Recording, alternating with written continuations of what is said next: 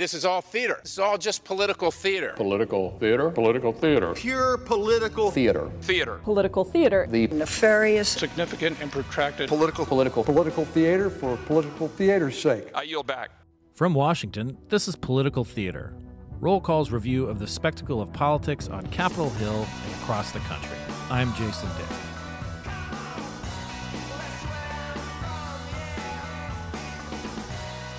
People feel so passionately about food that perhaps it is not a surprise it has yielded that rarest of things, a sequel to a documentary.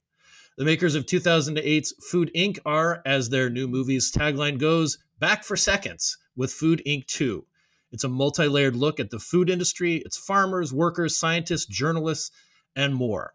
There is a lot to chew on in this film, and the co-directors, Robert Kenner and Melissa Robledo, are here to talk about it. From soup to nuts. Robert, Melissa, welcome, and please forgive all the terrible puns. Love them. Thank you. Glad to be here. Thanks, Colin. So, I know you have sort of answered some of these questions a lot, but just for the purposes of our audience, just talk a little bit about how we got from 2008 and very successful sort of iconic documentary, of Food Inc. to 2024 and Food Inc. 2. Well, Food Inc. 1, we basically were taking a look behind the veil to see how our food was made. At that time, it was a relatively new look into the food industry. We really hadn't thought about where our food came from as much at that point. And I think between our film and Michael Pollan's book and Eric Schlosser's book and many other movies and many other books, that people became very interested, and it sparked lots of people starting to buy much more with their conscience and much more with their values, and CSAs exploded and farmers markets exploded, and all of the healthy food options at the supermarket grew. And we felt perhaps naively that we'd done our job and we were going to move on to the next subjects, of which we've done a number of other films. And, and as documentarians, it's always great to enter a new world and learn about it and move on to a new subject. So it never occurred to us that we'd be starting looking to do a sequel. But then when the pandemic hit, we kind of it sort of crystallized so many things that had gotten that much worse in the food world since we had made the first film. We saw what was happening in the meat packing plants in the United States, where workers were being called indispensable, essential workers, and being denied unemployment. So they had to go into these very dangerous working conditions, or farm workers were being told they couldn't be tested for COVID, because they didn't want to slow up the tomato harvest. And that's what sort of brought us back into this world. Maybe I'll stop there, but it sort of led us to many other stories that we tell in the film. And you mentioned Michael Pollan and Eric Schlosser. They were a big part of Food Inc. And of course, for anybody who is, follows food journalism, food exposés, they're familiar with, Pollan's Food Rules or the Omnivore's Dilemma or Schlosser's Fast Food Nation. Did you keep in touch with them over the years? I know that the documentary filmmaking world is a small one, but Pollan and Schlosser have their own projects. Did you retain that relationship with them? Because in Food Inc. 2, it seems like there's a familiarity there that is hard to fake. They seem very kind of at home talking to you all in the course of the movie. Well, we did a project with Eric, Command and Control, about an accident in a nuclear missile silo. We talked to Michael about doing projects. So we've been totally in touch, and projects we did without them, they were advisors for us as friends. So, we've become very close, and it's been a wonderful relationship. Though I think all four of us equally thought we would never enter this realm again.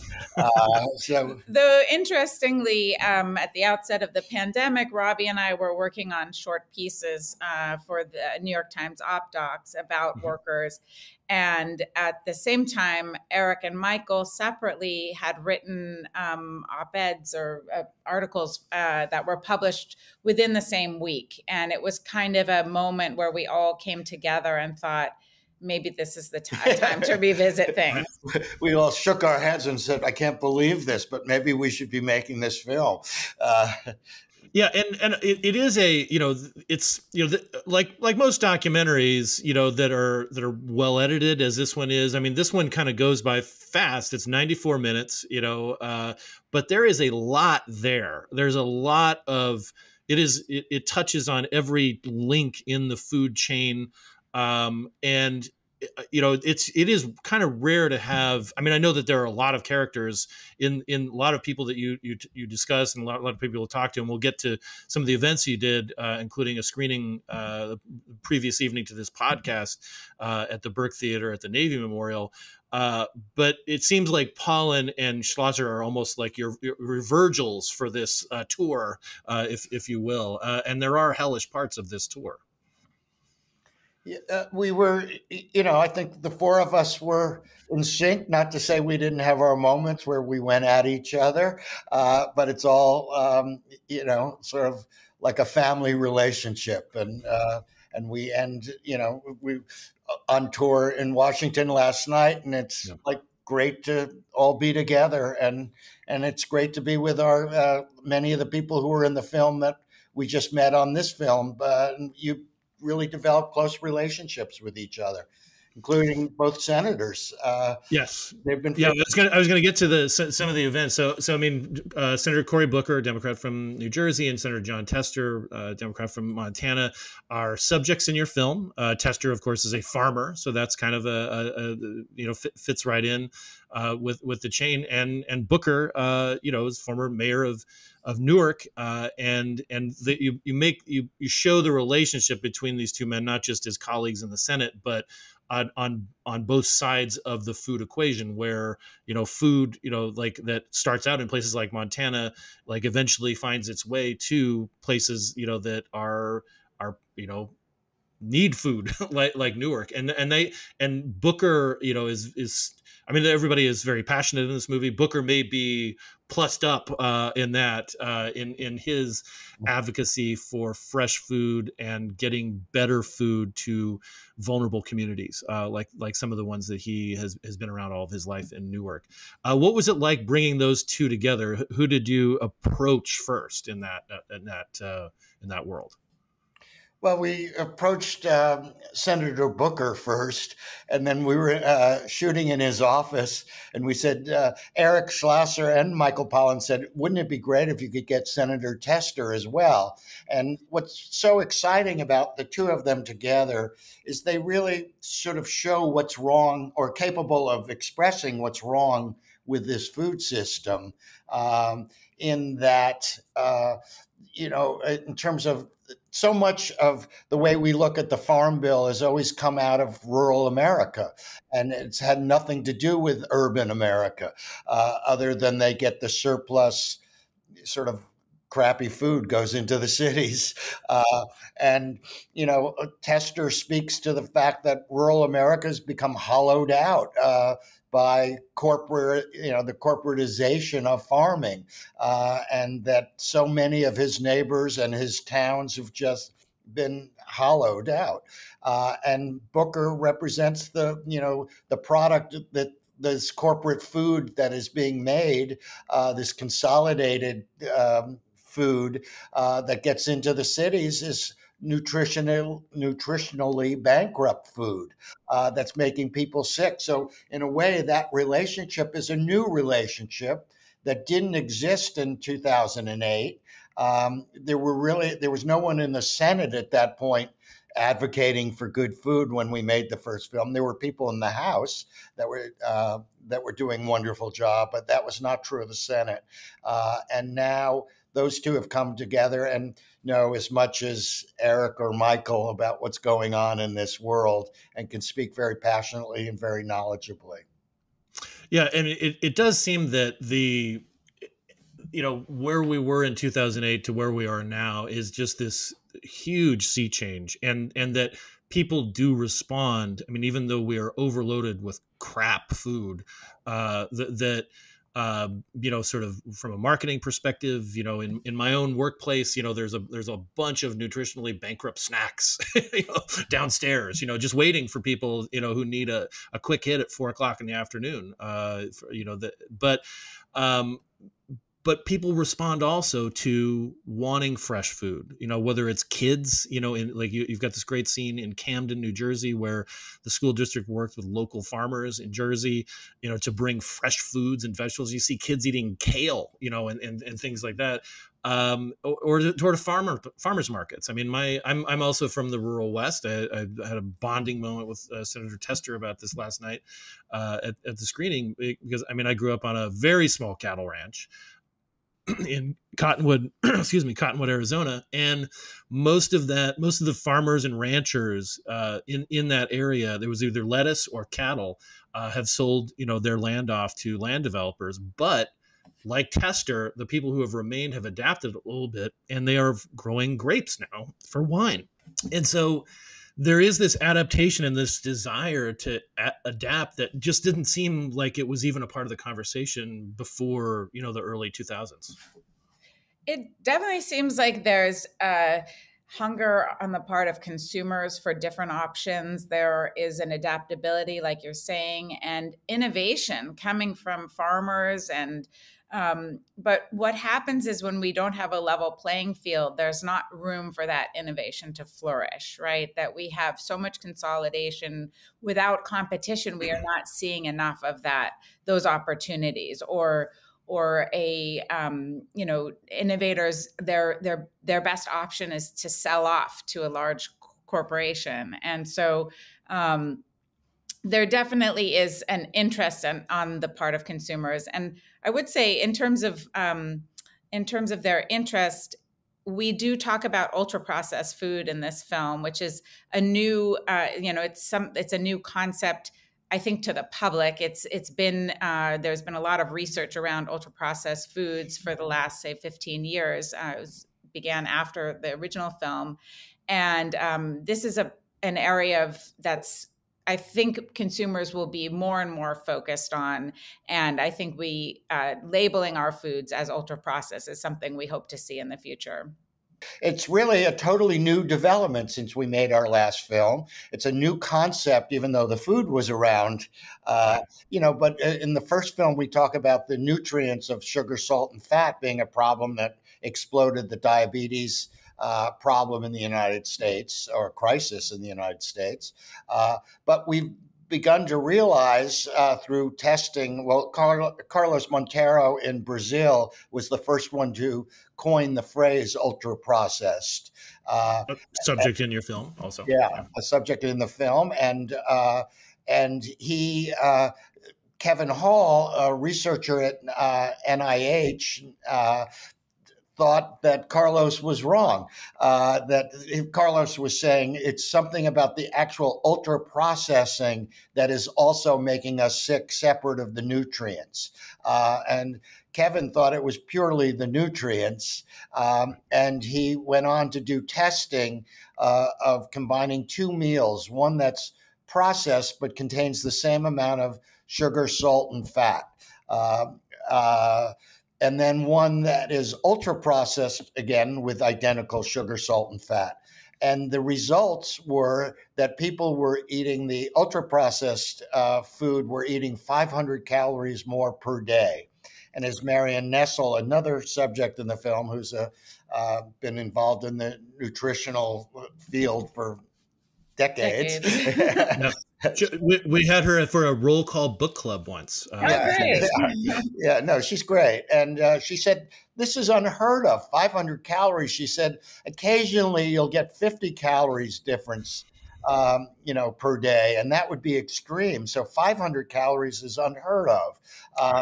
So there's something about the actual act of ultra processing that is changing how we eat, because it's almost an addictive, and some would say an addictive form, that it just makes you keep wanting to eat more and more of this food, and it's making us sick. There's been reports of 52 diseases that are associated with this.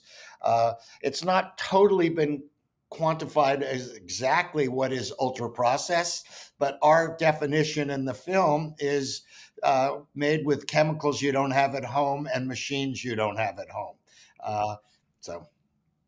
Yeah, I was struck, and again, I thought to all those like late afternoon like snack runs of my own. When I'm like with it together enough and bring something like some almonds or cashews, I get sated pretty quickly. If I reach for Doritos or Pringles or something like that, it's like one is too many and 1,000 is not enough. It's really hard to say no to it, and I mean, part of it is that it tastes good, but it seems like there's something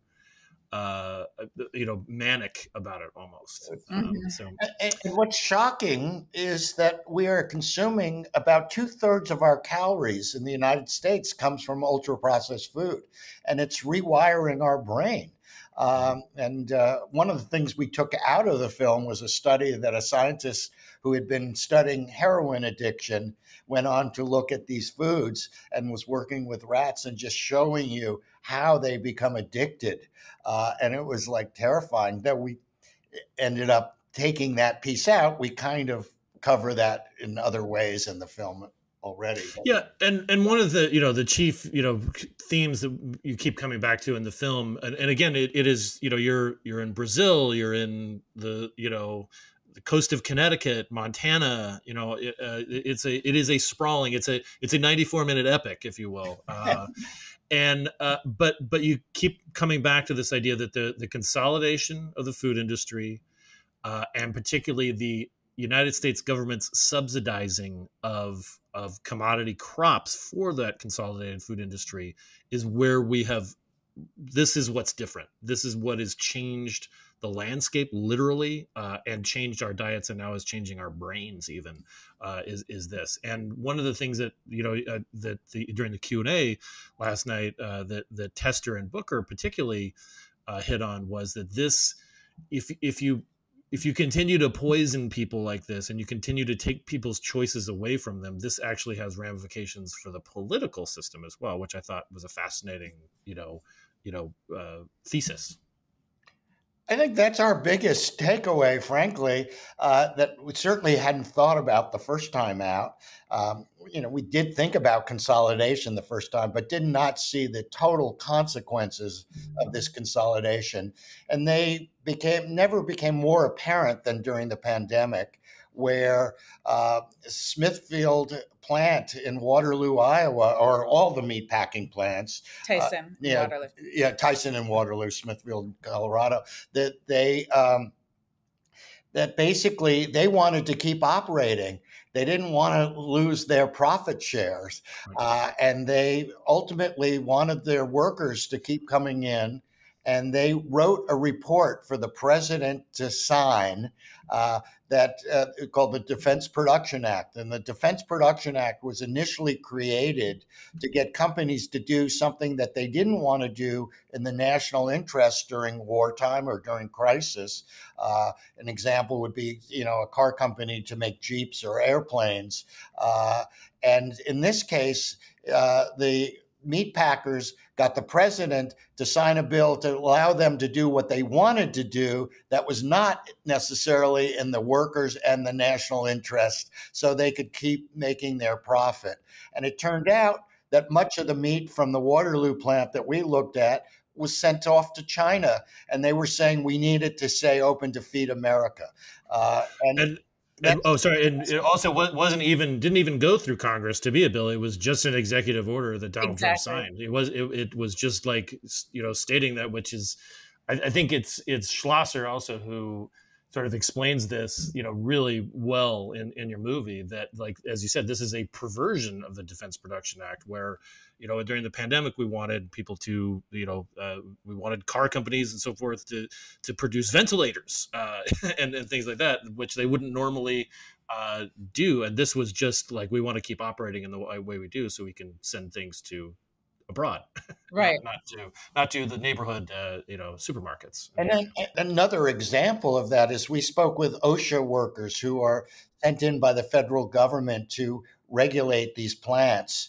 And at the time when these workers were going into the meatpacking plants and they didn't have masks and it was a total vector for spreading the virus, the OSHA workers were being told, don't wear masks because it will set a bad example.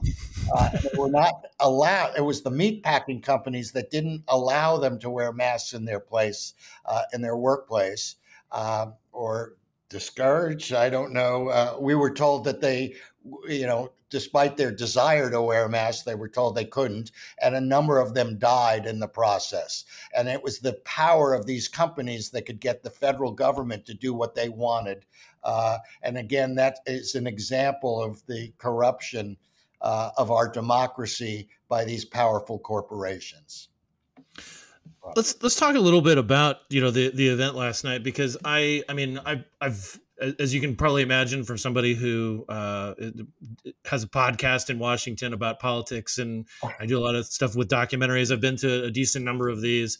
I was not prepared for the some of the star wattage. I mean, like for things like this, you usually get a couple here or there, and then for a movie about food policy, you had the requisite people from the Environmental Working Group and other food centered or agriculture or trade centered nonprofits and so forth.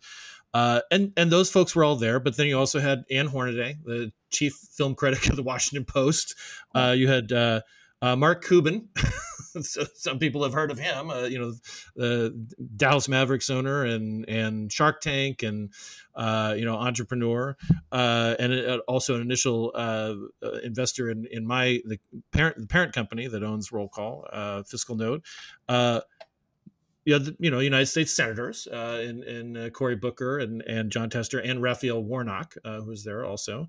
And then you had Chris Tucker, of Rush Hour and Fridays fame. You had Morgan Freeman. I mean, it just kind of kept going. And I've been in that Burke Theater a couple of times where it gets kind of tight. This was quite literally standing room only for this. What was going through your heads when you saw that, like, oh, there's a lot going on here. This is not a small theater either. This happens to Melissa and I all the time. It was a thrilling screening, honestly. It was such a fantastic mix of people. A lot of participants from the film were there, and seeing people from so many different arenas come together around this issue just tells you how much people care about food and, what it means to us. And so it was really a thrilling screening.